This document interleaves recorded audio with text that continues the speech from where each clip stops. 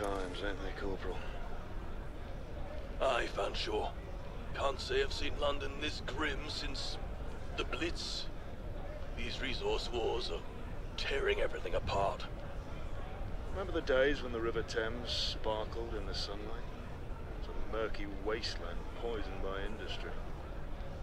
And the air. I can hardly breathe without hacking up a lung. Factories belch out more filth than a chimney sweep.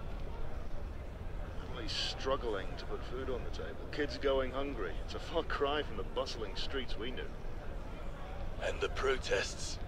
Folks pleading for change. For sanity. But the politicians, eh? They just keep stoking the fires of conflict. I've heard whispers the rationing's about to get worse. How much tighter can the belt get? Makes me think of those old war stories from the last century. At least then we knew the enemy was. Now the enemy's hunger, greed, and desperation. Can't exactly march against those, can we? We've seen London through thick and thin, Fanshawe, but this is like a slow death. All we can do is stand guard over the ruins, remember the better days, and pray for a future brighter than this. Let me record this.